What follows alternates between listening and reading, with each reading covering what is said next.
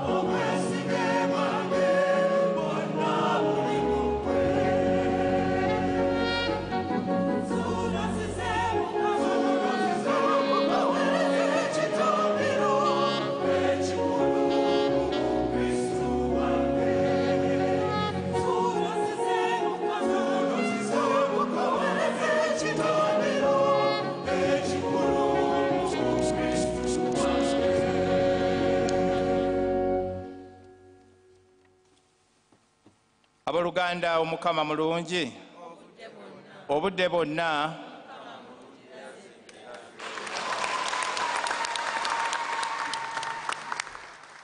omwanjuzi nga bwatutemezaako omwaliro guno omutukuvu gwakwebaza Katonda olwa Ssaabasumba waffe okuweza omwaka omulamba bukyanga Paapa amutikka mugugu ogwo. Ssebo yogayoga nnyo.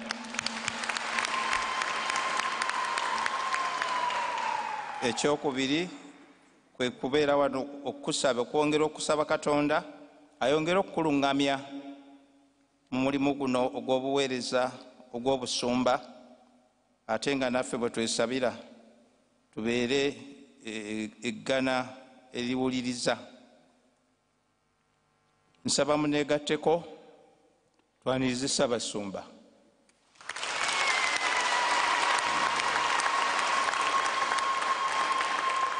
Ate twanirize mubaka waffe owa Papa Ssaabasumba Augustine Kasujja.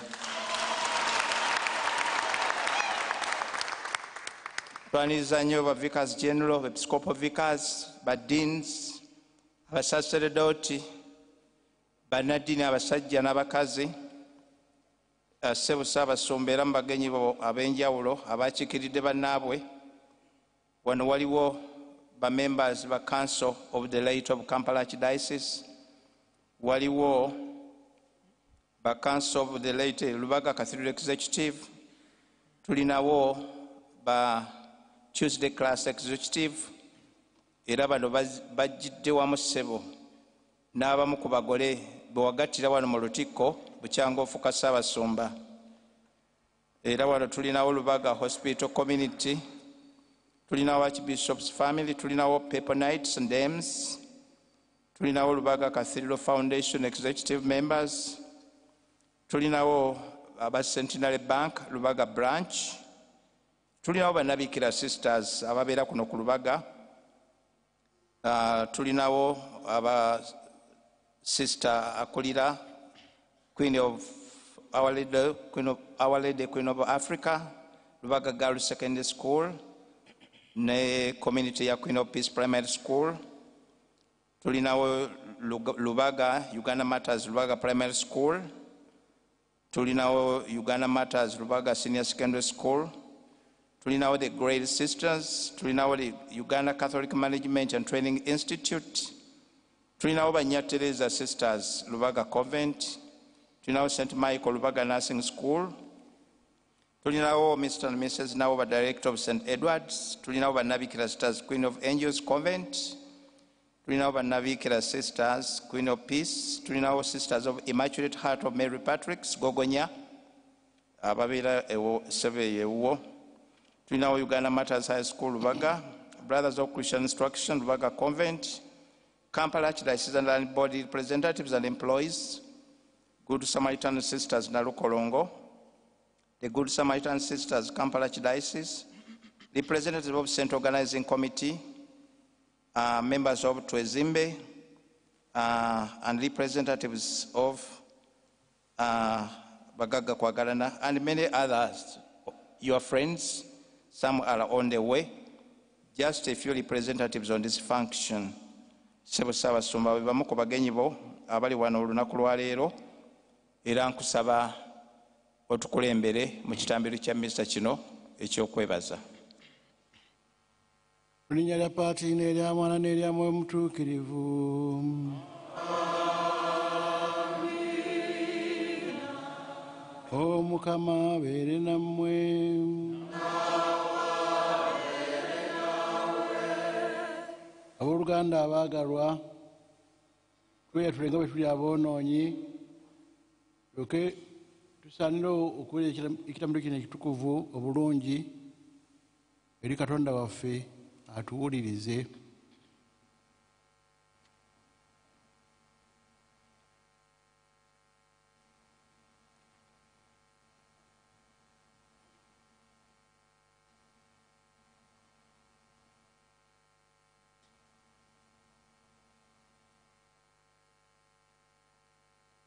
Naye tondera Katonda mwenza buli kantu, nyonoonye nnyo mu kulowooza, mu kwogera, mu kukola ne mu butakola. Gunsinze, gunsinze, gunsingidde ddala. Kyenva neegayirira Mariya omutuukirivu embeera emirembe gyonna, malayika bonna n'abatuukirivu, nammwe baganda bange, okunsabira eri Omukama Katonda waffe. Katonda muyinza buli kantu atukwatula ekisa, atusonyiwe ebibi byaffe, atuuse mulamu obutaggwaawo. Amen.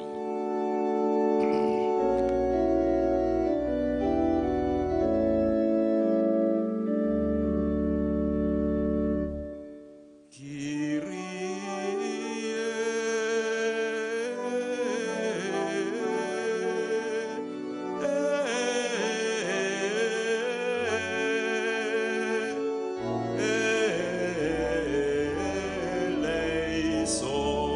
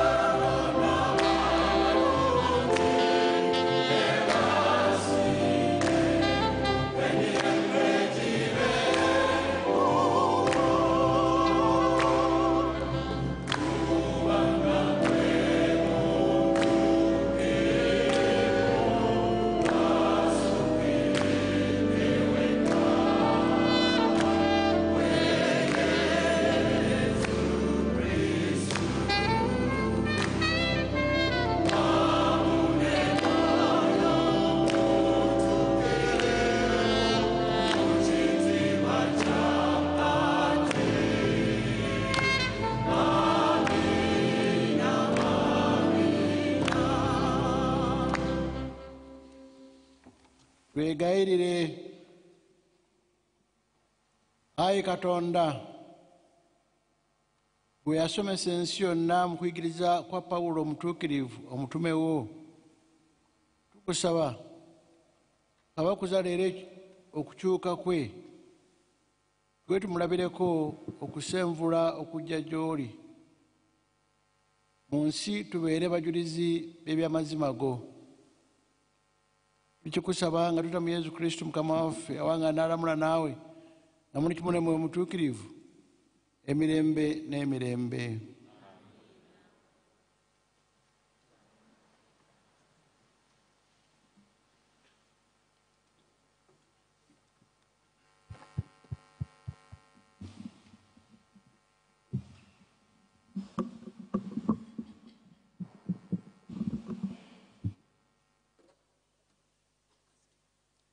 Essomo erisooka.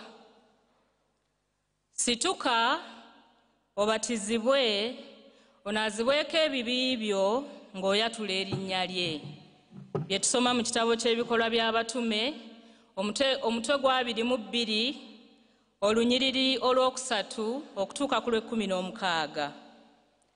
Mu nnaku ezo Pawulo yagamba abantu nti, nze ndi musajja mu Yudaaya, nazaalibwa Tarusi eky'omu Sirisiya, ne nkulira mu kibuga kino. Gamalireeri n'anjigiriza okukwata amateeka ga bakitaffe, era ne nganyiikirira nnyo, nga mmwe mwenna bwe mukola kati. Ekkubo eryo ne ndikwatira ddala okutuuka ne kukutta, nga nsiba nga ntwala mu makomera abasajja n'abakazi. Omukulu w'abasaserdoti ye mujulirwa wange, yadde n'abakulu abalala. Bo bankwasa n'ebbaluwa ne ŋŋenda e Damasiko mu booluganda, mbajjeyo nga mbasibe mbaleete Yeruzaalemu babonerezebwe. Olwatuuka bwe nali ntambula nga ndi kumpi okutuuka e Damasiko, mu ttuntu amangu ago ne ndabirawo ekitangaala ekinene ne kinneebungulula nga kiva mu ggulu. Ne ngwa wansi ne mpulira eddoboozi nga liŋŋamba nti, Sawulo, Sawulo, onjigganyiza ki? Nze ne nziramu nti, gwani gwe njigganya? Nanziramu nti, nze Yesu ow'e Nazaaleeti gw'oyigganya. Abaali nange ekitangaala baakiraba ggwe wamma, naye ne batawulira ddoboozi ly'oyo eyali ayogera nange. Ne ŋŋamba nti, nkole ki ssebo? Naye Omukama n'aŋŋamba nti, situka ogende e Damasiko, eyo gye balikubuulirira byonna by'olagirwa okukola. Olw'okuba nali sikyalaba olw'ekitangaala ekyo ekiyitirivu, bannange ne bankwata ku mukono ne ntuuka e Damasiko. Awo omusajja omu Ananiya, omuntu omukwasi w'amateeka, ng'atendebwa Abayudaaya bonna abeeyo, n'ajja gye ndi. N'ayimirira awo n'aŋŋamba nti, Sawulo owooluganda, ddamu okutunula. Amangu ago ne nziramu okutunula, ne nsobola okumulaba. N'aŋŋamba nti, Katonda wa bajjajjaffe yakulonda bwa dda.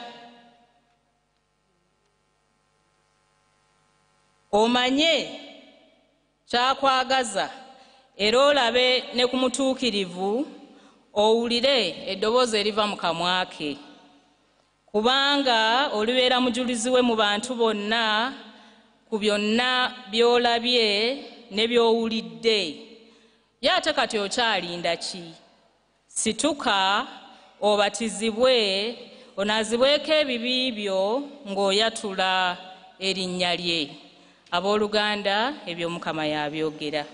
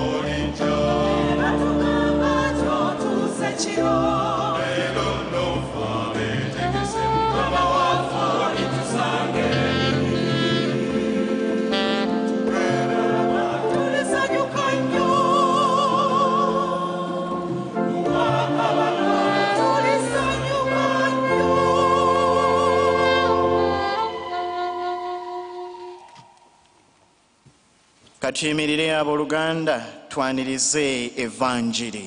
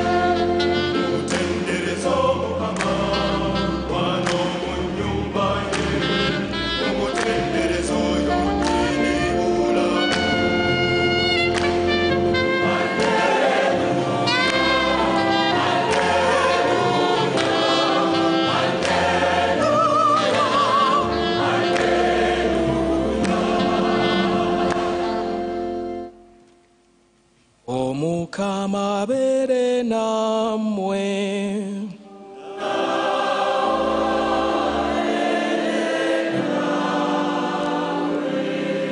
Ebigambo by'evvanjiri ya Mukama waffe Yesu Kristo ebivudde mu Mariko.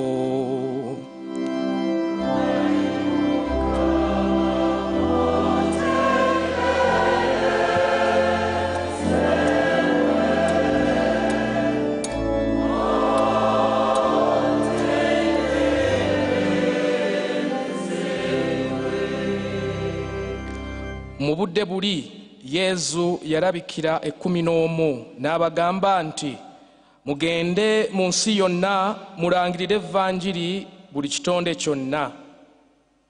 Alikkiriza n'abatizibwa alirokoka, aligaana okukkiriza gulimusinga.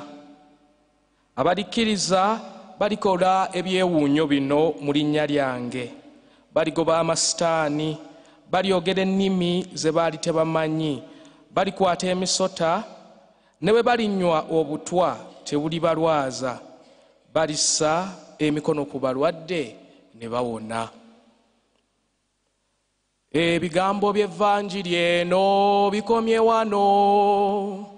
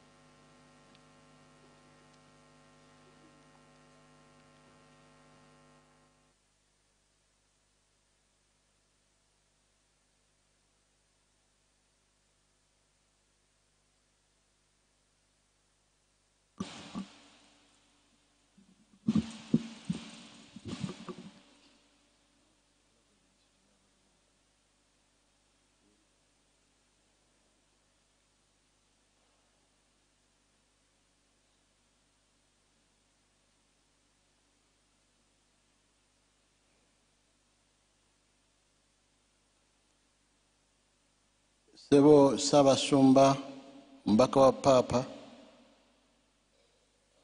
Augustine Kasujja,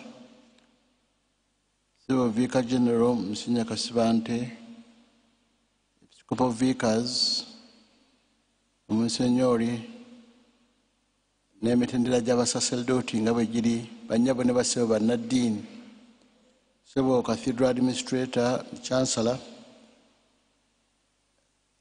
Njagala okwebaza Cathedral Administrator yatukoonedde ku bakukunavu abali wano mu biti ebyenjawulo, era nga bwe yabakoonyeeko mbaaniriza nnyo mwenna mwebale okujja twegattako mu kitambiro kino ekitukuvu. Abazze oluvannyuma nga teyabategedde nti we bali bajja kukoonwako mu kadde akatuufu, naye mbeebaza mwenna okujja abangi bwe muti ku lunaku lwa wiiki ku ssaawa 7 netwegatta ffenna okukuza olunaku luno olukulu olw'ekereziya olw'okukyukwa Pawulo oba kwa Sawulo n'afuuka Pawulo, ng'akabonero akalaga nti akyukidde ddala, olw'okuzibwamu ekereziya yonna, ate n'okutwegattako ffenna awamu nga ekereziya ya Kampala Archdiocese okukuza omwaka ogusooka ogwa Archbishop w'e Kampala.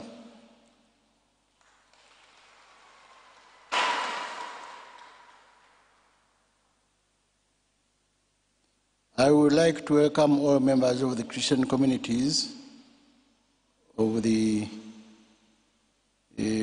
Rubaga Cathedral Parish represented, and all people who have represented the entire Archdiocese from the different corners. We have also members who have come from far, from within the Archdiocese, from the outside the Archdiocese, from outside Uganda. Thank you for coming and for joining us. On this day, as a church, we gather to pray that the three but one God, the Trinity, may help all Christians so that as they were baptized, they may work together for unity. At Vatican Council II, the Church clearly stated that it is her major concern to work for the restoration of unity among Christians. Since Christ founded only one church, and the Universal Church from the 18th of January to today celebrates the week of Christian unity.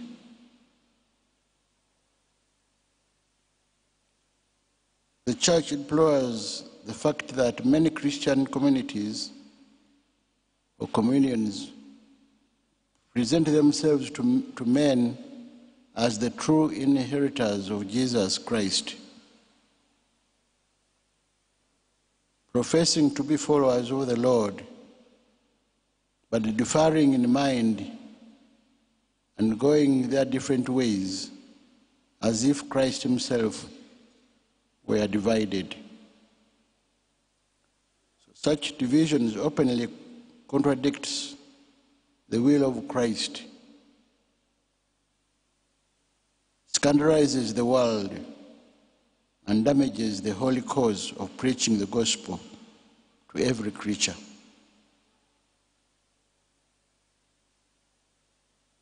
We read this in Eutatis de Integratio number 1. Division is a consequence of man's sin and search for independence from God. However, joining with the Universal Church, our gathering in this cathedral is a sign which shows a desire, and we would like to pray that the Almighty God may pour His Holy Spirit upon us to inspire us in each one of us to this desire for unity. Christ expressed this profound desire in His priestly prayer to the Father, that all of them may be one, as you, Father, are in me, and I am in you. May they also be one in us, so that the world may believe that you sent me, as we read in John 17, verse 21.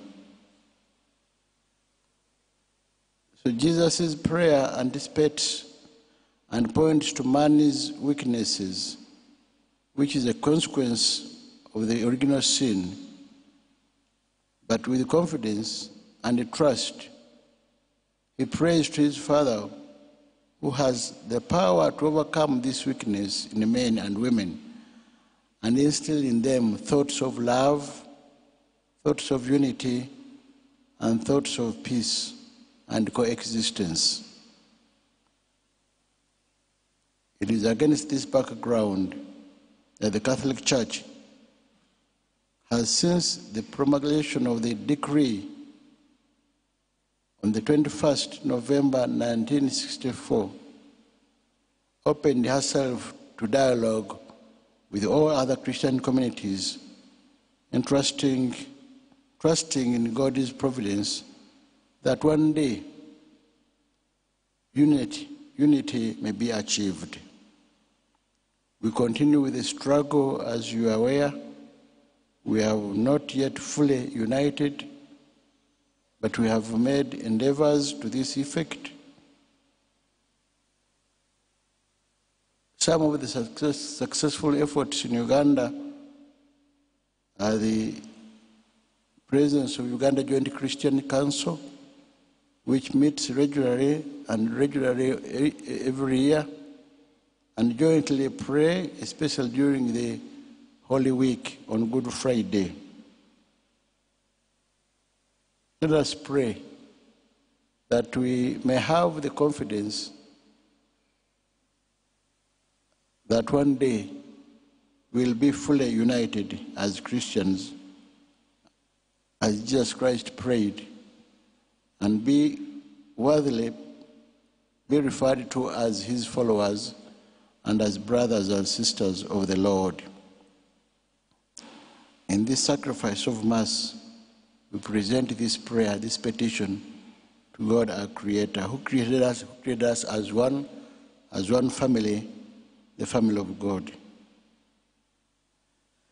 This week has been celebrated under the theme, Learn to do good, seek justice, Isaiah 1, verse 17.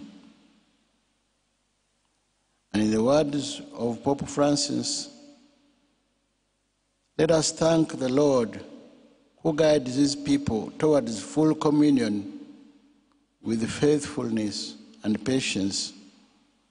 And let us ask the Holy Spirit to enlighten us and sustain us with his gifts. As he read us in the Angelus on the 15th of January this year.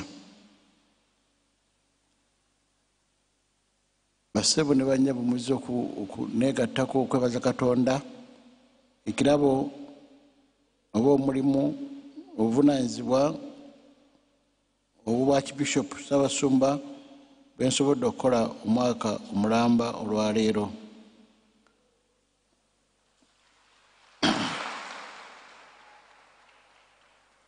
Olunaku luno lwategekeddwa mu ngeri y'enjawulo Cathedral Administrator ne banne tulukuze. Era parish eyategese netuyita ffenna tubeerewo, mwebala okujja. yaŋŋambye nti yita ne famire nayo giyite gyebeerewo, ne bampa abantu 30 aba famire.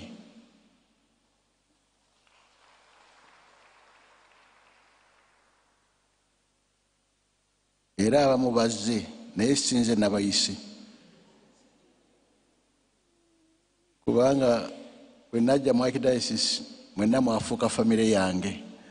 Ono teri famire ndala gye mpita, mwenna abafamire muli wano, ffenna twafuuka famire tuli wamu. Mwebale nnyo, mwebale ddala okujja. Neebaza okulaba nga mwe mwaliwo okunyaniriza ate nga tukyaliwo okutambula ffenna. Mubamu kubankulisiza mwe muli ne Kalinaali Wamala, ate kasita Kalinaali Wamala akukulisa ogamba buga nti kiwedde, gugenze bulungi. Bw'aba nga asobola okunkulisa ate gwani atankulisa. Ono neebaza Kalinaali Wamala okubanga naye olwaleero ampeereza obubaka ng'ayita Monsignori Kasibante gy'abeera okunkulisa omwaka guno. Abakulu mbagambye naye okukulisa kitegeeza olinamu engeri gy'olwanyeemu, gy'ofubyemu, gy'ofunvubiddemu n'owangula. Abamu bakozesa ekigambo yogayoga, najyo obeera ofunvu. Sitadde mu maanyi. Katonda yakoze ebintu bino, yakozesa omunafu n'amukozesa eby'amaanyi, n'amuwanguza entalo, n'amusituza ebizito, n'amulinyisa ensozi, omwonoonyi n'amufuula omutuukirivu, n'akola n'omulimu nga Pawulo bwe yakola. Muwulidde Pawulo engeri gye yalimu, ate musajja yali mulungi, mwerufu, teyeekweka bunafu bwe. Kati nze okudda wano ku muzindalo ne mbabuulira obwange wano sikisobola, kati n'ekyo yakikola. Naye Sawulo yayima, yayogera n'awandiika n'okuwandiika nti nze natulugunya Kristo, namuyigganya, natta, nakulembera nga nze ndagira, nenkola ebikyamu. Ebimu nali sibimanyi, naye ebimu ate nga mbikola mutereevu nga manyi ndi mugezi kuba nasoma, kuba yeyogeddeko nasoma byonna nga mbitegeera bulungi, nenkola kino. Naye Mukama n'amuyamba n'asobola okukola omulimu omulungi. Twebaza Omukama yatuwa Pawulo omutume eyali Sawulo. Sawulo linnya mu Lugereki kitegeeza nti oyo yeetaaga okusabirwa, prayed for. Bwe yaziba amaaso baamutwala ekereziya n'emusabira asobole okutereera adde mu nteeko, abeere muntu mulungi. Era olwamala okuwulira essaala ya Katonda, Kristo n'amuzza mu nteeko, n'alyoka abeera muntu mulungi, n'akola omulimu. Ye mutene mu batume bw'agamba, n'ati yamukozesa ebinene eby'amaanyi. Agamba nti yasembayo, naye ate Omukama n'amusukkulumya. Agamba yasinga okubeera omwonoonyi olw'okuba yabonyaabonya ne Kristo, naye Omukama n'amutuusa ku butume, nti n'amukozesa n'omumukozesa. Mu ssaala gye tusomye eguddewo misa eno, tusomye bwe tuti ng'ekereziya. Ayi Katonda, gwe yasomesa ensi yonna mu kuyigiriza kwa Pawulo omutuukirivu omutume wo, tukusaba babakuza leero okukyuka kwe, tuwe tumulabireko okusenvula okujja gy'oli mu nsi, tubeere bajulizi by'amazima go. Ayi Katonda, gwe yasomesa ensi yonna, bassebo ne bannyabo, twebaza Omukama atuyita n'atuwa obuvunaanyizibwa okubaako kye tukola kuba Katonda yakikola. Omulimu Pawulo gwe yakola gwagukola nga Pawulo, naye Ekereziya yeebazizza Katonda nti webala okukola omulimu guno. Mu Pawulo wakola omulimu guno. Tusabe Omukama atuyambe tusobole okutegeera nti olw'abatisimu yaffe buli kye tukola tukikola ku lwa Katonda, si ku lwaffe. Ate bwe kinaba nga tumanye ekintu ekyo tujja kukikola bulungi. Olisa Abakristu Katonda yakola mu ggwe. Olisa Abasumba Katonda yakola mu ggwe. Oli father, oli mu sister, oli munaddiini, oli brother, oli choir master, oyera mu Kereziya, ositula ntebe, otuuza abantu, obala ssente za kabbo, Katonda yabala. Oluvannyuma Katonda yeyagala nti nno nabaze bulungi ensimbi, kubanga Katonda yakozesa emikono gyo. Twesabire nnyo Omukama yatuwa ekitiibwa kinene nnyo ekitatusaana na bitakyasaana Pawulo, naye tusaba Omukama atuyambe tubeere bakozi, tubeere beetowaze, bakakkamu, bawulize nga Pawulo omutume bwe yali. N'ava we yali mu bitiibwa bye n'akkiriza n'okubonaabona n'okutuuka okuttibwa ku lwa Mukama waffe Yesu Kristo. Naffe amaanyi tugakozese nga bwe ngambye Katonda yakola, tetulina kye tukola, naye Mukama atuyambe. Njagala okubeebaza nga maze okwebaza Katonda, nammwe okubeebaza okukwata omulimu, okunkozesa obulungi, okunyamba okukola obulungi omulimu, kuba mwe mugikola, mwe muyigiriza, mwe muwagira Ekereziya n'emirimu gy'Ekereziya n'ensimbi n'ebirala. Tufube ffenna tulwanyise Sitaani nga Sawulo bwe yamulwanyisa mu budde buno obuzibu, ensi egenda eddamu empisa. Tubeere bavumu nga ye okwatula n'okubogolera Sitaani, oba tuyiwa omusaayi gwaffe nagwo tuguyiwe. Nafunye ebbaluwa eva ew'abakulu mu gavumenti abatusaba okusabira eggwanga nga tukuza emyaka 37 egya NRM. Twegatte wamu okusabira eggwanga eryo. Olunaku lujja kukuzibwa lunaku lwa nkya. Ndowooza emikolo gijja kubeera kakumiro. Abamu bagamba nti bandisobodde okuwamba nga 25 January. Naye bwe balaba nti 25 January Idi Amin naye lwe yawambirako, ne bagamba twongereyo olunaku, tusobola kugatta ne Idi Amin lunaku lwe lumu. So bwe kiba kituufu nga kiri bwe kityo, nabo ku lunaku lwa Pawulo olwa conversion, olw'okukyuka, nabo lwe bawambirako ensi bakyuse, badde mu kikyamu, badde mu kituufu. Bwe kitaba kituufu naye nakyo kirungi bwe tukyogerako. Awo nno nga bwe tulinaanye ennaku ebbiri, ffenna gavumenti naffe Ekereziya tukuze okukyuka kwaffe, tuve mu bukyamu tudde mu butuufu. So olunaku lwa NRM nkya tulusabire, n'abakulembeze baffe tusanyuke, naye tujjukire nti waliwo ne conversion, fundamental change nga bwe bagamba. Ebikyamu birekebwe, ebigenda mu maaso tufuuke bajja, tufaanane Pawulo omutuukirivu. Omukama abeere nammwe.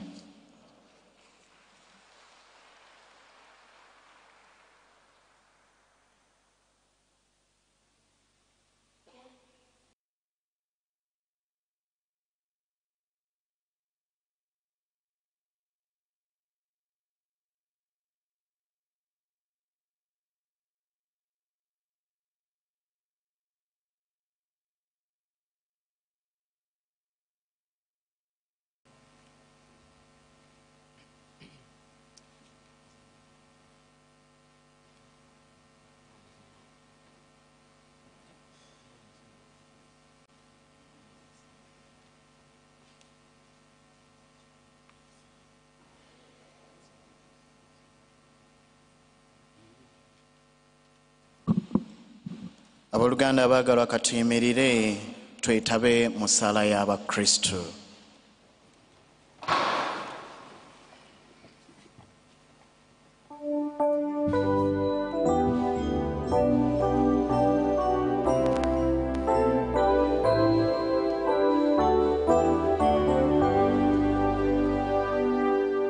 Abooluganda abaagalwa ennyo,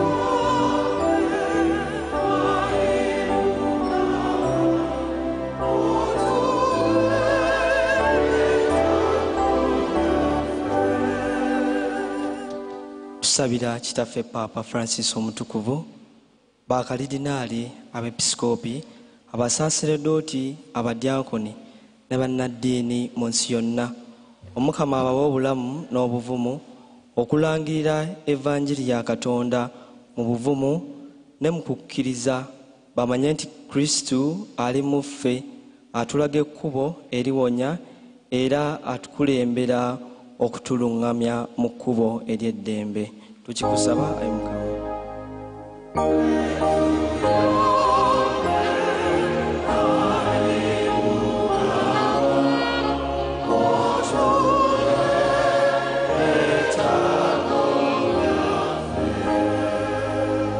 Tusabira ensi yaffe ate n'ensi yonna emirembe.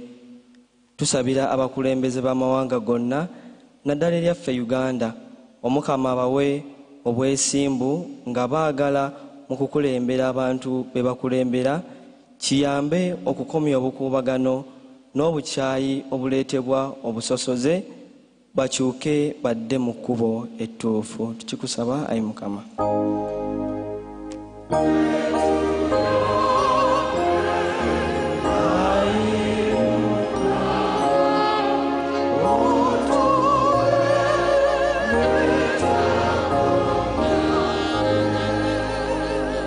Tusabira omusumba waffe Archbishop Paul Ssemogerere nga yeebaza Katonda okumusobozesa okutuuka ku lunaku luno ng'aweza omwaka nga Ssaabasumba w'essaza ekkulu ery'e Kampala. Tusaba Omukama eyamulonda amukuume ng'aluŋŋamya endiga ze mu Ekereziya, era Omukama amuyiweko omwoyo we n'ebirabo bya Mwoyo Mutuukirivu byonna omusanvu ng'akulembera essaza lino nga Yesu Kristu omusumba omulungi.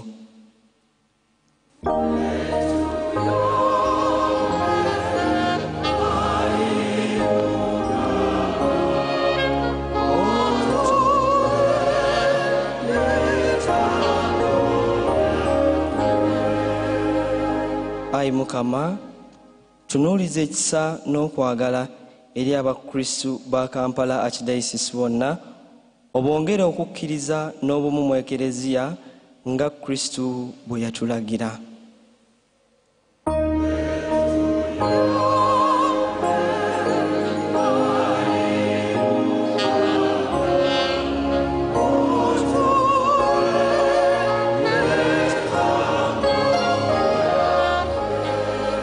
Twegatte ne bano abeesabidde: Zarwango Jane Francis yeebaza Katonda ekirabo eky'obulamu, asabira abaana be, asaba okufuna omulimu omulungi era asabira ne bazadde be.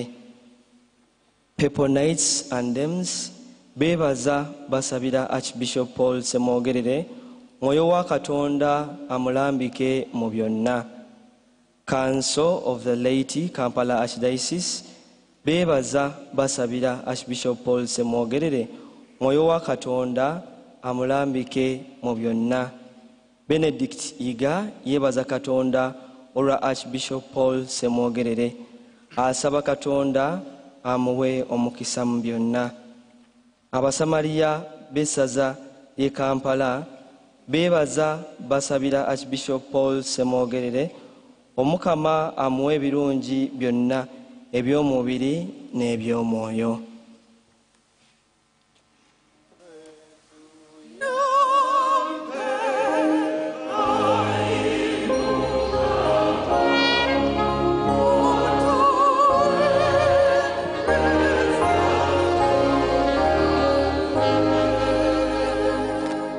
Tusabira baganda baffe bonna abaafa, naddala omugenzi Dr. Cyprian Kisoranga, omwami Kawanga Ssemogerere, n'abalala betujjukira n'abooluganda lwaffe bonna, Omukama abatuuse mu bwakabaka bwe ng'asinziira ku birungi bye baakola ku nsi, abasaaniza ekifo ekyo eky'oku mwanjo mu ggulu.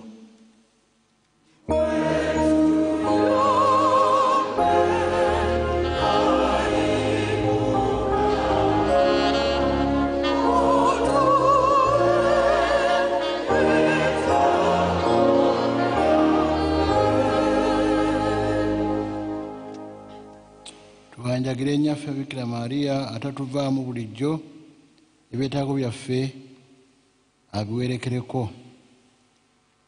Mirembe Maria, ojjudde enneema, Omukama ali naawe, waweebwa abakazi bonna, Yesu omwana w'eddaala naye wa musa.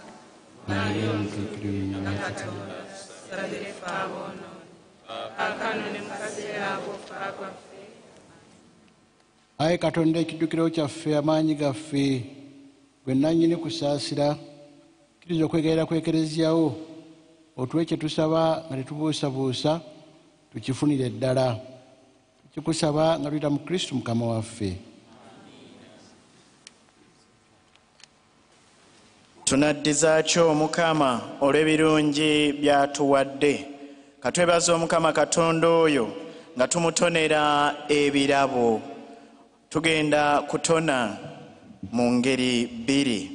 Ebirabo ebya ssente bikuŋŋaanyizibwa ba volunteers abalubaga Cathedral, ate tugenda funa okutona okw'ebirabo ebikalu nga kukulembeddwamu groups bbiri, Lubaga Hospital ate n'aba Tuesday class nga beegasse wamu n'abagole abo Archbishop be yagatta. Katwebaze Omukama.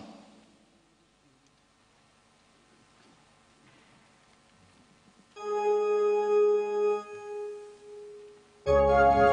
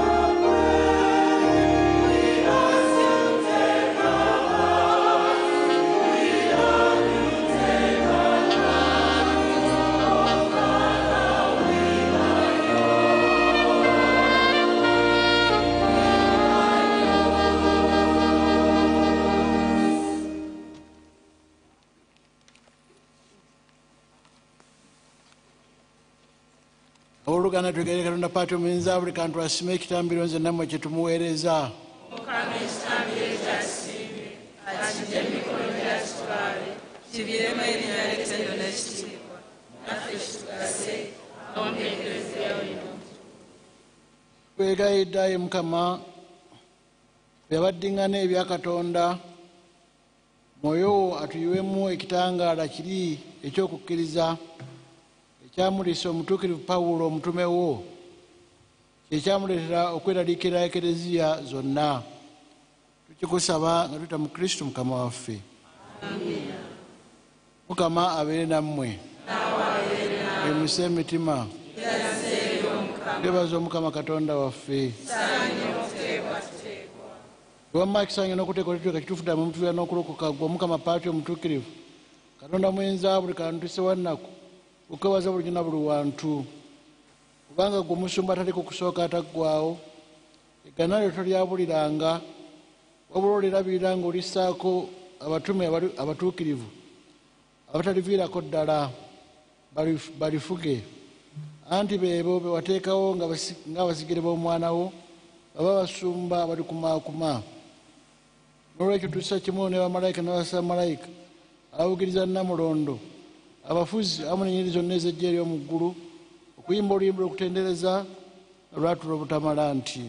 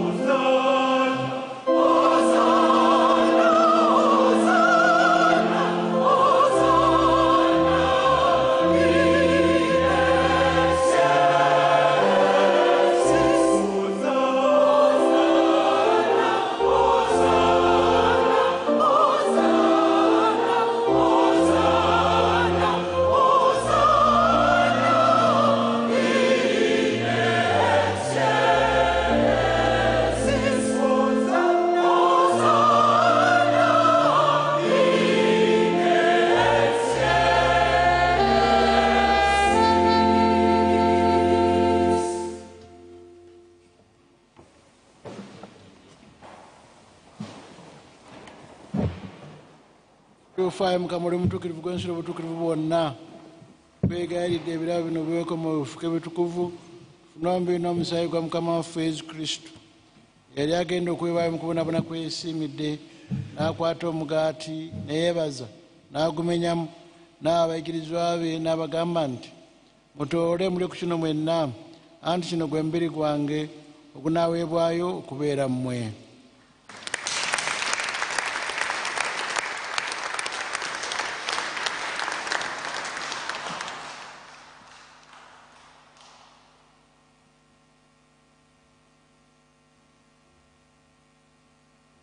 Era bamala okulya ekyekiro n'ajja ne kaliisi era ne yeebaza n'abayigirizwa be n'abagamba nti, mutoole munywe kuno mwenna, anti ne kaliisi omusaayi gwange ogw'endagaano empyata ey'olubeerera ogunaayibwa okubeera mmwe n'okubeera abangi okusonyesa ebibi.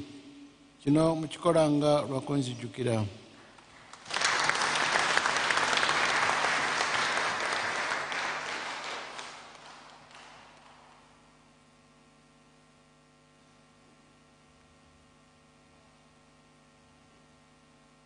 Ekyamagero ekyokukkiriza.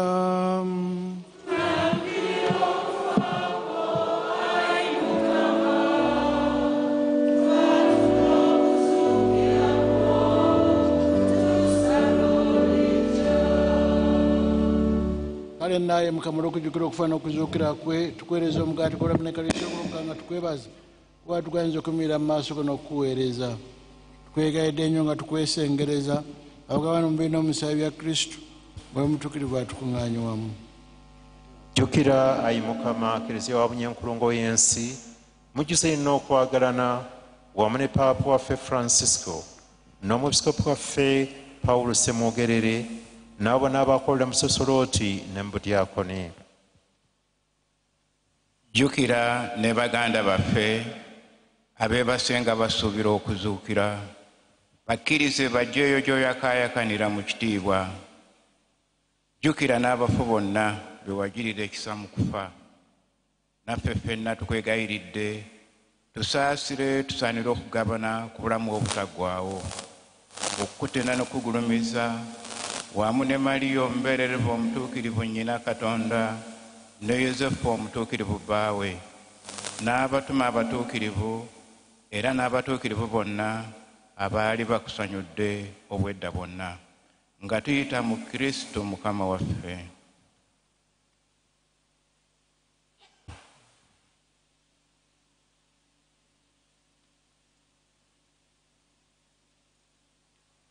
Katonda paati omuyinza buli kantu abali ekimu ne mwoyo mutuukirivu mu Kristo n'omwoyo okufuna n'ofunaamu naye era muye mwofunira buli ttendo na buli kitiibwa emirembe n'emirembe.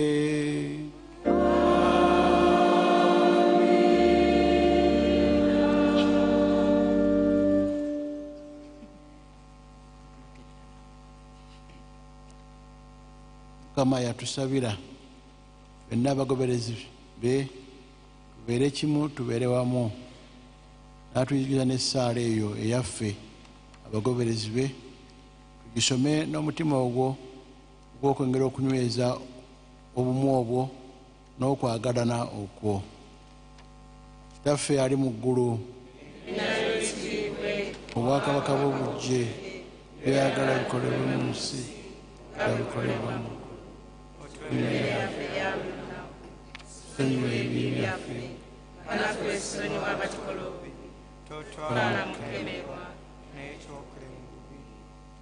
Ayi Mukama tukwegayiridde tukole mu bonna, tuyambe tube mu ddembe, tugirire ekisa kyonna ekiba ennaku zonna, tutebeere nkerawo teri kutabuka n'okumwe tunokezi Mukama tusuubiza n'amatuka g'omulokozi waffe Yesu Kristo.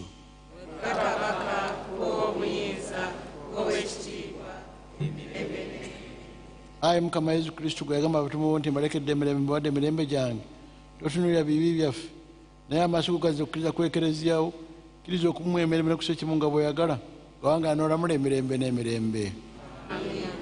Emirembe Mukama libeere nammwe ennaku zonna. Buli omu ayagalize munne emirembe.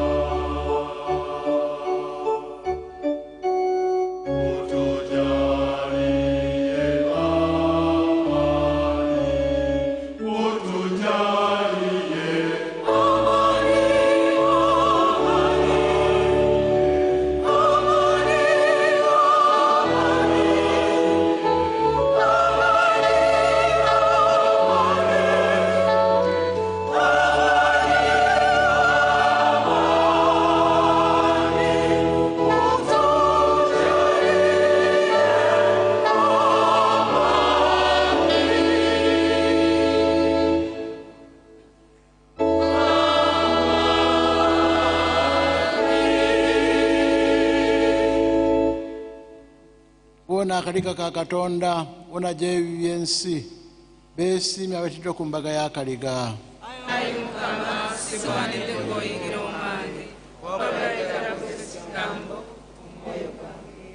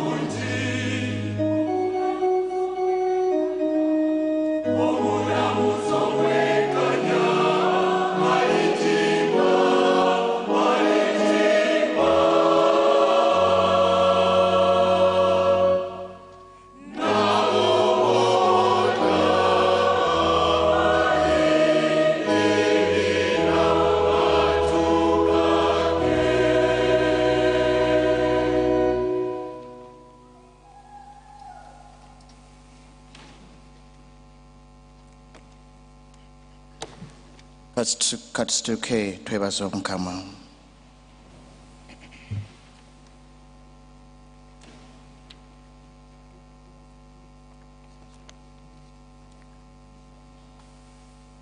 Ayi Mukama Katonda waffe, esakalamenti lyetufunye ikoleeze muffe omuliro ogw'okukwagala ogwabugujja n'amaanyi mu mutuukirivu Pawulo mutume wo, kyekyamuleetera okweraliikirira ekereziya zonna.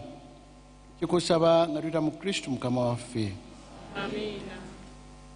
Nsaba tutuuleko abooluganda. Omukama mulungi obudde bwonna.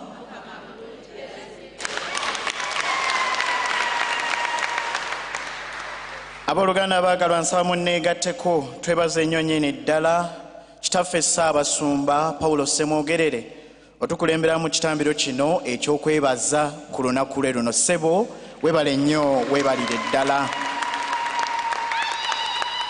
Era munneegatteko twebaze abasaasererooti bonna ababadde mu kitambiro kino nga tukulembeddwamu Vika General ow'essaza lino Musinya Kasibante Charles.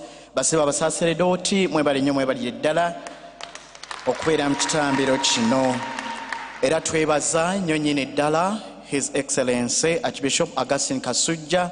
Ssebo weebale nnyo, weebalire ddala okubeera mu kitambiro kino ekitukuvu.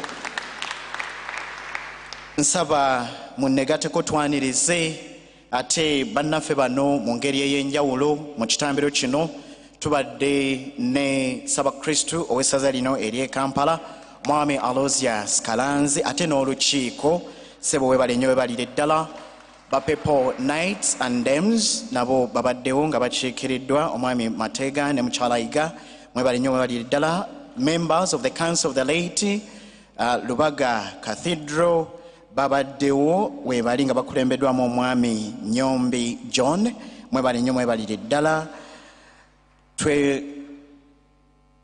twebaza Omwami Kayongo Victor nga ono ye chairman wa COC mwebale nnyo mwebalire ddala aba COC okubeerawo Omwami Deogracious Kasozi ono nga ye chairman Board of Governors Popo sebo webale nnyo webalire ddala okuba naffe His Excellence Ambassador bamwene Quirino sebo tukwaniriza nnyo Honorable Peter Mutuluza sebo tukwaniriza nnyo Council Judy Mbabali webale okuba naffe ate ne Nalongo Nantuwa kulwa Lubaga Cathedral Foundation mwebale nnyo mwebalire ddala namwe wenna abakristu abadde naffe ku lunaku luno mwebale nnyo okwetaba mu kitambiro kino buli omu mu kitiibwa kye oba oliawo nga bwe banaabanjula mwebale okujja twebaza nnyo nnyini ddala media houses ezibadde naffe mu kitambiro kino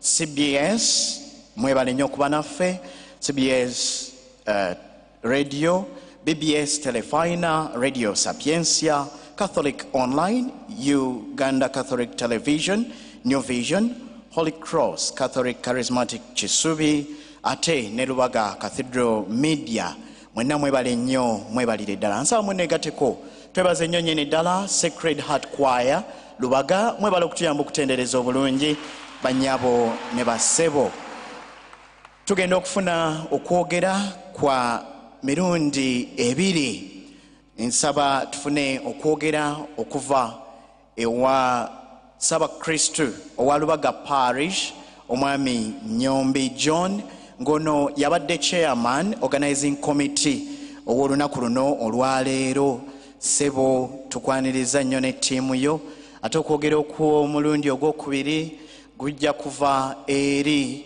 vikajjeno w'essaza lino ery'e Kampala Musinya Charles Kasibante ng'ajja kwogera ku lwa basaaseredooti bonna sebo Sabakristu owa Lubaga tukwaniriza nnyo ku lw'abakristu bonna abali wano.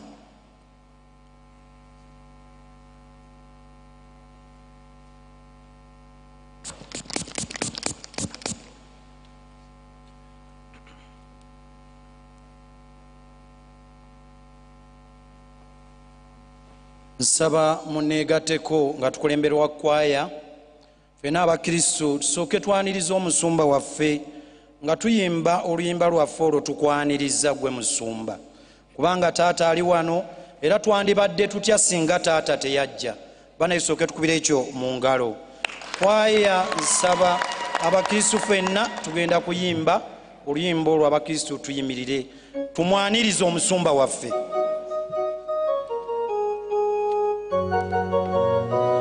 nga tusaakaanya ng'ate tujanjawaza kubanga musumba waffe tumwagala.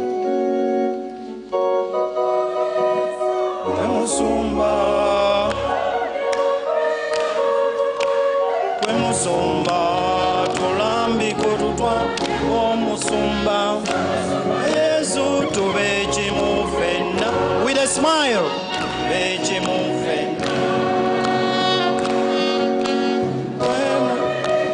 kwe musumba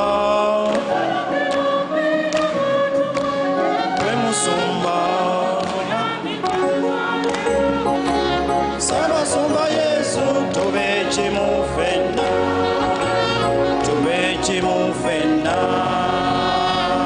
kwaya weebale nnyo ebisigadde tunaabiyimba nga tugenda bannanga omukama mulungi obudde bwonna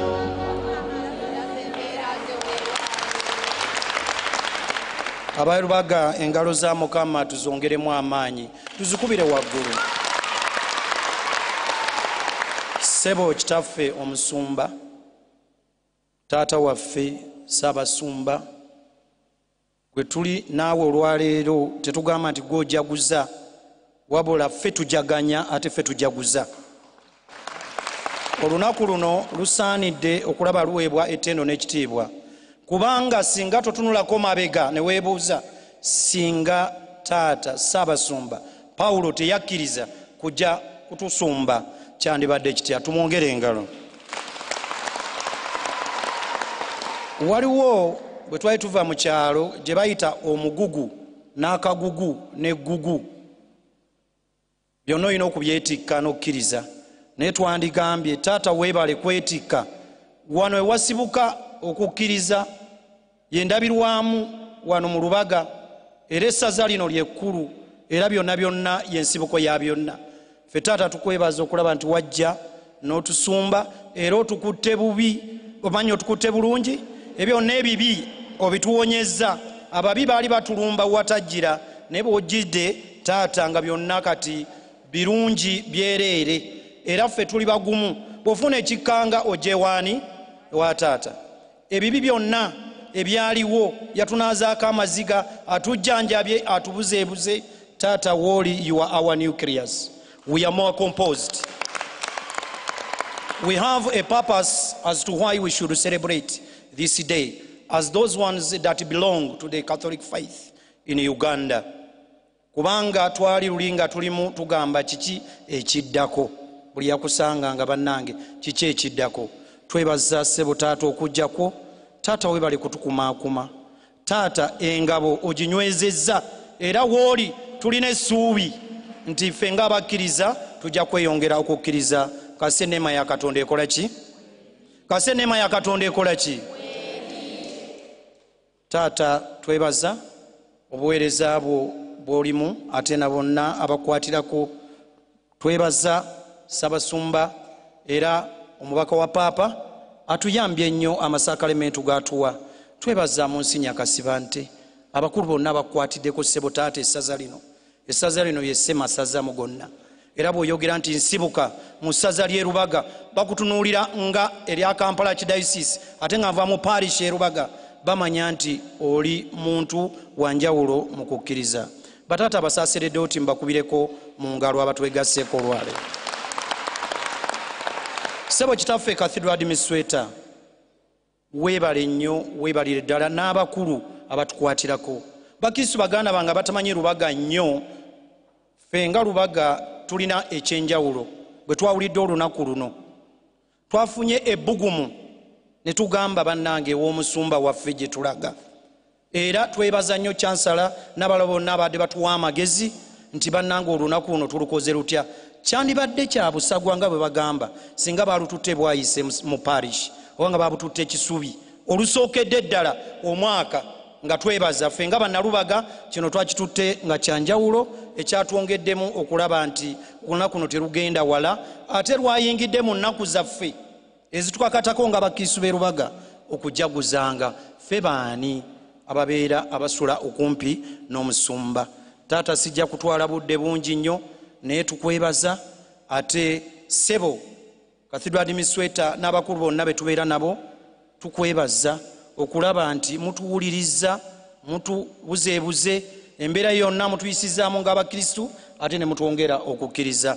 Neebaza nnyo abakulu bonna abavudde yonna, abakulu bonna babanjudde, naye nsaba nyanjuleyo Ssaabakristu wange antwala owa Uganda Vice, ssebo mukulu Mateega, yimirirako naawe ssebo bakulabe. Weebale kujja ssebo mwami Mateega. Basista mwebale kujja, amasomero gaffe gonna gonna aga wano na wali.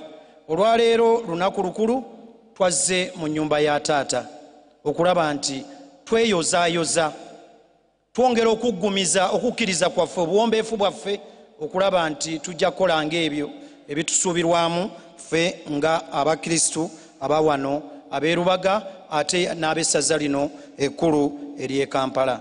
Omulamwa gwaffe tuli mu kukkiriza, tuli mu kwebaza, tuli mu kujaguza. Here in Lubaga, taata, we are composed, we are together, we are united, and we promise to work diligently and follow all that is expected of us as usual. We thank you for coming. We are going to be together here. Ate twebaza n'abafamire bannanga abafamire kinsanyudde nnyo okulaba nti muzze bane mbakubireko mu ngalo. Abafamire taata ayogedde ffenna tuli bafamire tuli baana ba mu nju naye waliwo ate bwe tudde oluuyi olwo ab'olugave n'abalala bonna baana bafamire taata naye nga wano e Rubaga taata tulina ebisomesa 5 byakulembeze bannange bano benkulembera nabo betuweereza nabo naye nga taata osibuka mu South Parish e Nalukolongo. South Parish e Nalukolongo be bamutwalira abe Nalukolongo mwanikeko ku mikono abe Nalukolongo gyabeera era enkola eyaffe eri wano taata kubanga balabo abeera musumba ne ate ye bwana mukulu wa Rubaga Cathedral Parish. Ate bw'avaawo n'abeera omukristu omutuuze omugundiivu asooka owa Rubaga Cathedral Parish. Era ne bwebanga nkuŋŋaanya oba kimu kya 10 oba saafu nsookera ku oyo omukristu gwe tuli naye atugumiza mu kukkiriza. Bannange tweyanziza nnyo olunaku luno tugenda kubeera wano olwendo lw'amazzi olunaabeerawo tugenda kulunywa ate tugabane wamu. Siyinza kuva wano nga seebazizza Rubaga Hospital team. You are most welcome. Era mwebale kutona mu misa eno ate n'aba Tuesday class tugende mu maaso tujja kubeera bumu. Taata tweyanzizza tukkirize nga ffe abaana bo ab'e Rubaga taata bw'abaawo ekisobye taata tusonyiwe. Akuba owuwe akuba akola ki? Akuba akola ki? Ate nezibulamu omukulu zikola ki? Zangaala. Naye ffe ez'e Rubaga taata bwe wajja twesiima era ne twebaza Omukama. Ekitiibwa kibe kya paatiri.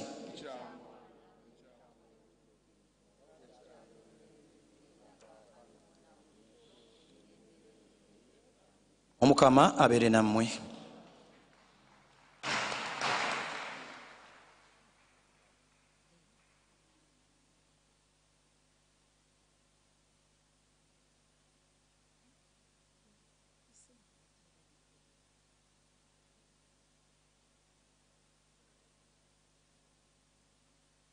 Tweyanza nnyo tweyanze Ssebo Ssaabakristu Omwami John Nyombi ate n'olukiiko olukulembeze olwa Rubaga Cathedral Parish.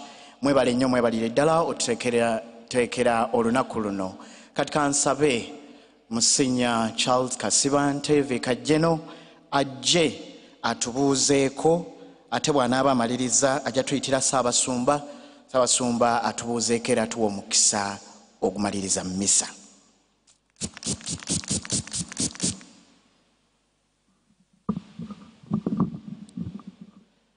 Ssebo kitaffe Ssaabasumba, ssebo kitaffe Nunsiyo,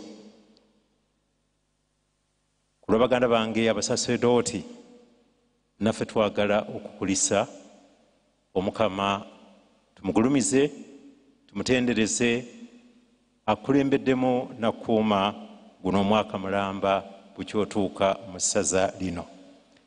Katonda tumwebaza kubanga abadde mulungi nakulembera era nakuwembejja. Abadde bakulaba essaza lino olitalaaze. Nkakasa watono gy'otatuuse abamu baali bagamba Ssaabasumba ng'akola nnyo naye okulaba nga ogambye nti towuliddeemu buzito. Twebaza Omukama Katonda kubanga okolaganye naye n'enneema ye n'osobola omwaka guno ogutambuza obulungi. Omukama agulumizibwe atenderezebwe.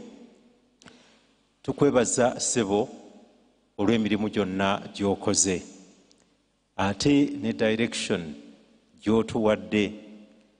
Abatunula abawuliriza batandise okutegeera wa gy'otutwala mu ssaza.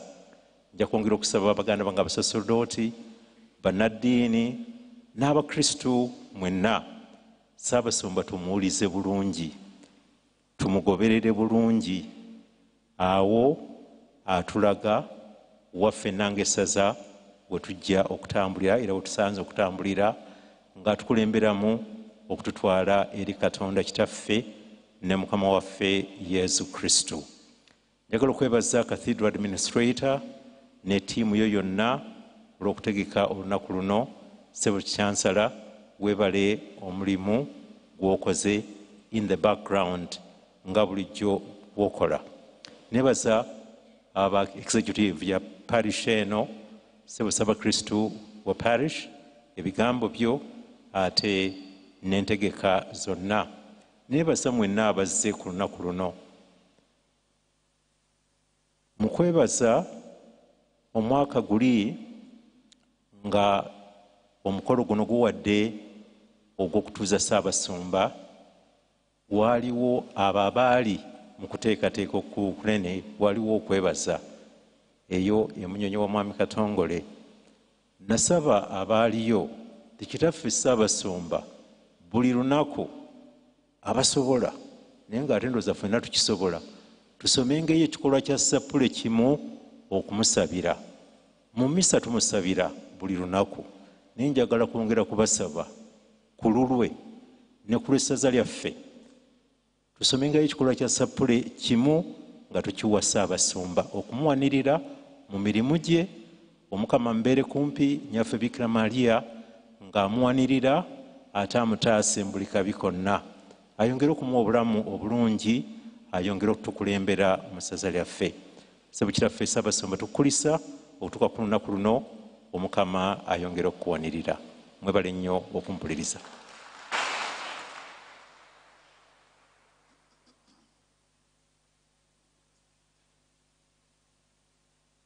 Ssebo mbaddeyo ke neerabidde nti bansabye okusaba ssebo ojja oweeyo akagambo. Kano ke kadde ssebo.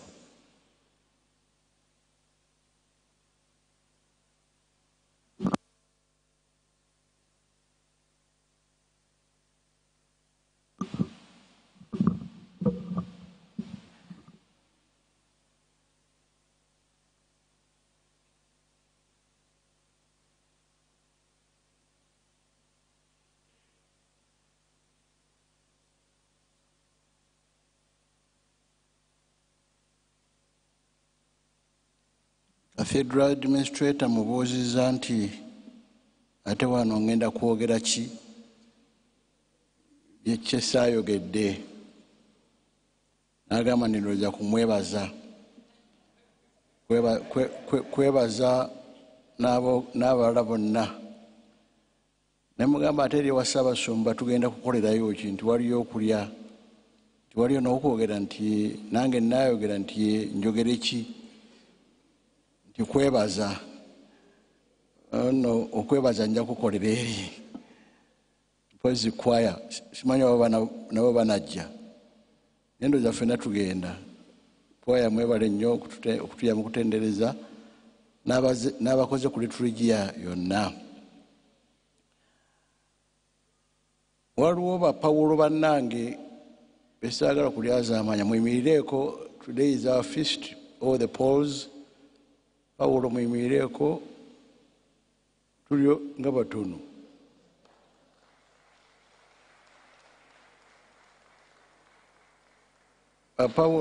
Ne Bapawulina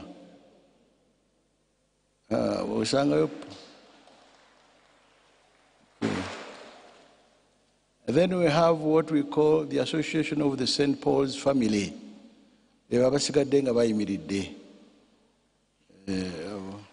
Very strong family, St. Paul's, to which I'm a member and an active member. Mwebale. Kati waliwo bannaffe abazotulabako nga bavudde wala, mulimu n'abasaseredooti. Ekikago eyo ninayo mukwano gwe nga bamuyita Bishop Perry. Ntera okugenda omulabako bwe manfunye obudde, naye buli lwentuuka ali mu Chicago Diocese ng'auxiliary, naye amanyi nti nayo mukwano gwange omulala gwe bayita Father Mark Kalema, naye akola mu Chicago mu Diocese eyo, ate naye amumanyi. Kati bwe ngendayo era ngamba nti ndowooza ojja kusula wa Kalema gy'oba ogenda mwogere ku Luganda, era gye ntera okusula. Nsaba Father Kalema oyimirireko andabirira bulungi nga ngenze mu Chicago.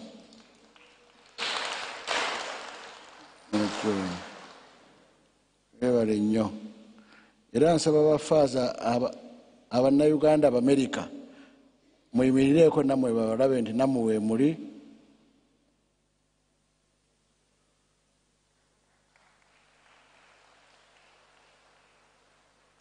Father Jean-Marie Nsambu mumumanyi bulungi aba New Vision yawandikanga amawulire, musajja looya mulamba ate muwandiisi w'amawulire ate n'agenda akola mu diocese eyawa eyo.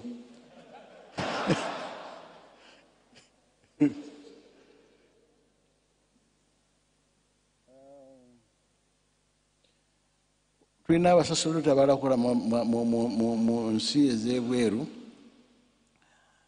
abamu bakola mu diocese gye bayita Virginia, baze ne bandabako mu diocese ne batuleetera ekirabo ekyavudde mu diocese eyo nga kikulemberwa ekibiina kya Columbus bebayita, batuwadde ekirabo ekyo ne baŋŋamba ojja kukisomerangamu mu misa n'abalala mu cathedral, era leero lekitandise okukisomerako kibaze olwaleero kijjeeyo abakristo bakirabe ate okikwase cathedral administrator. Tubeebaza nnyo.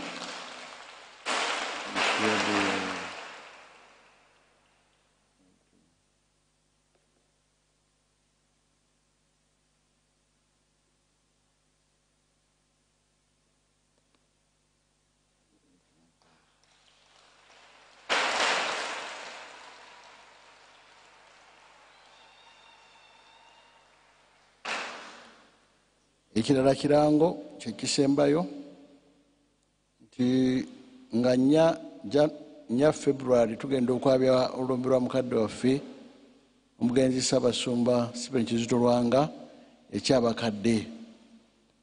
Misa ejja kutandika ku ssaawa 4.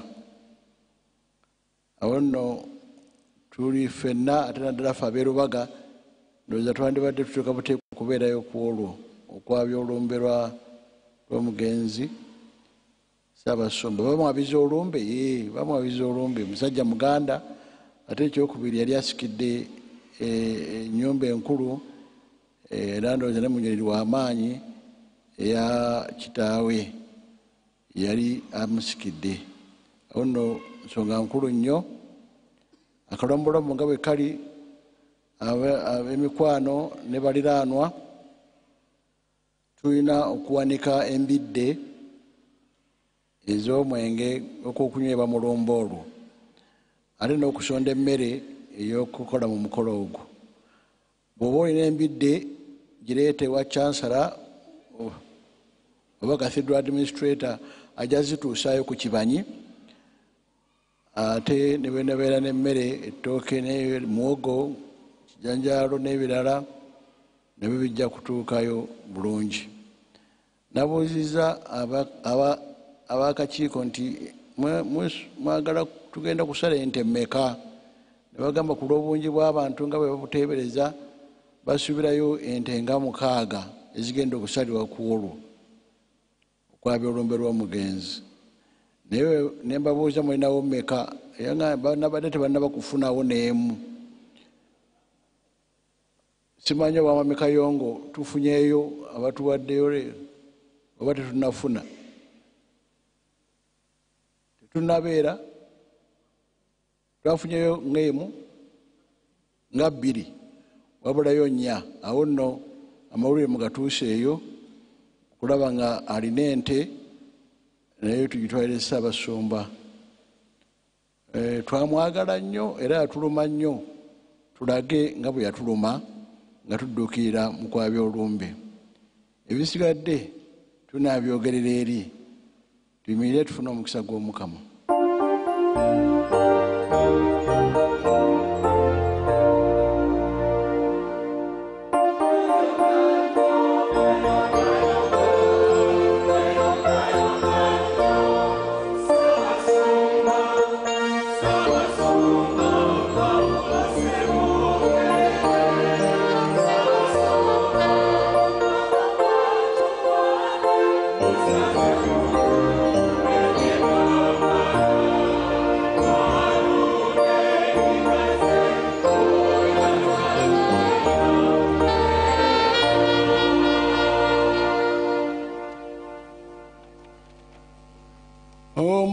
abeere nammwe.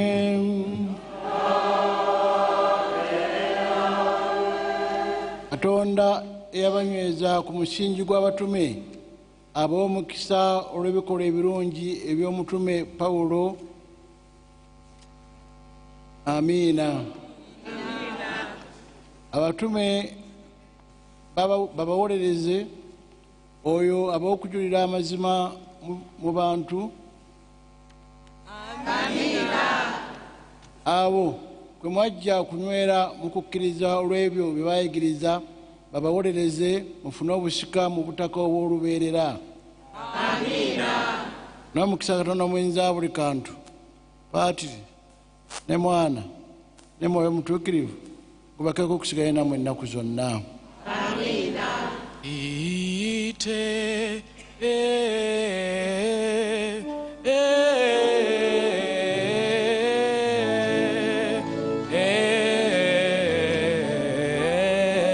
misa es.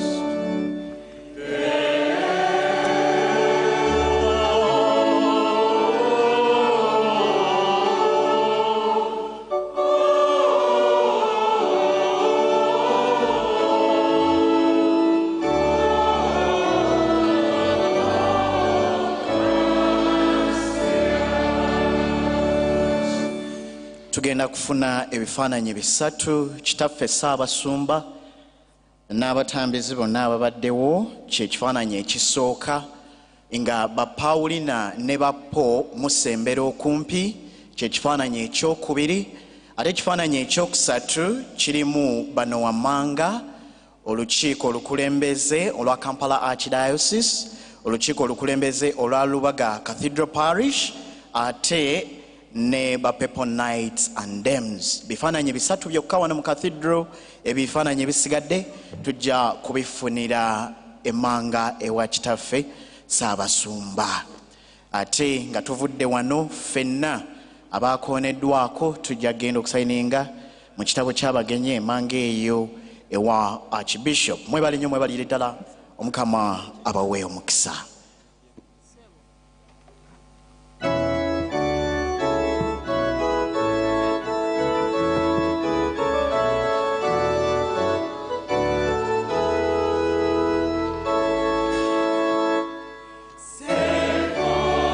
Paulo ne Bapawulina.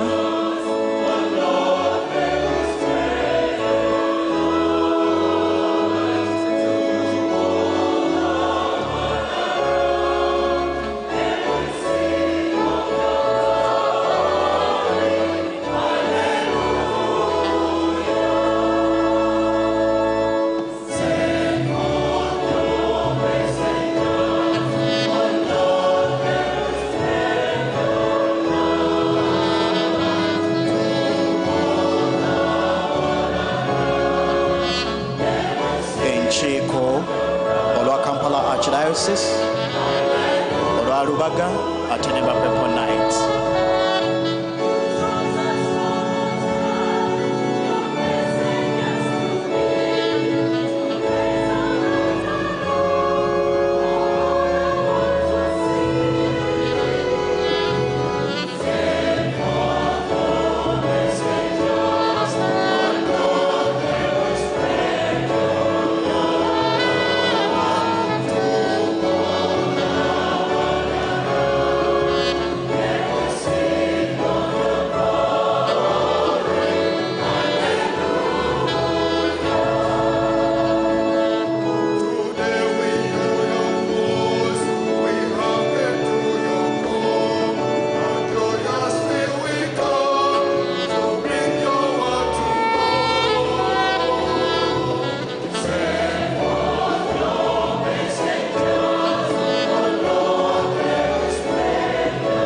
Tuesday class, n'aba Tuesday class abaliwo n'abagole bonna Ssaabasumba be yagatta tujje mu kifaananyi kino ekisembayo.